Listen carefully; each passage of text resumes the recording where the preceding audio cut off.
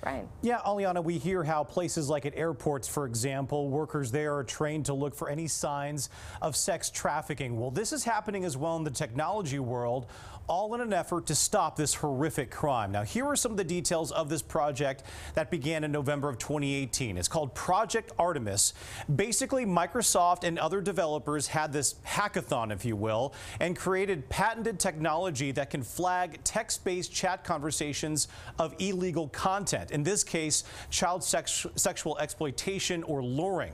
Now, if a chat is deemed potentially dangerous, conversations can be sent to law enforcement or several organizations like the National Center for Missing or Exploited Children or the Internet Watch Foundation. Now, in a blog post by Microsoft's Chief Digital Safety Officer, Courtney Gregoire, she says this is a significant step forward in stopping this, but is by no means a panacea. Microsoft is making this technology available to other online companies. We spoke with a sex trafficking survivor who now helps others, and she says people need to wake up to this issue. And the average age of entry is like 12 to 14 years old at this point. Wow.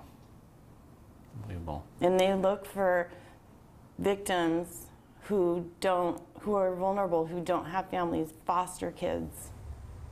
Now, as for the technology, it was being used on Microsoft's Xbox. The company, though, has plans to test it on other services like Skype. But starting tomorrow, Microsoft is basically handing this technology over to a nonprofit company named Thorn, which was co-founded by actors Ashton Kutcher and Demi Moore. They've been very outspoken about stopping child sex trafficking. The nonprofit's objective is to stop sex trafficking and exploitation through technology. And online companies who are interested can contact Thorn, the nonprofit, to get it. David, back over to you.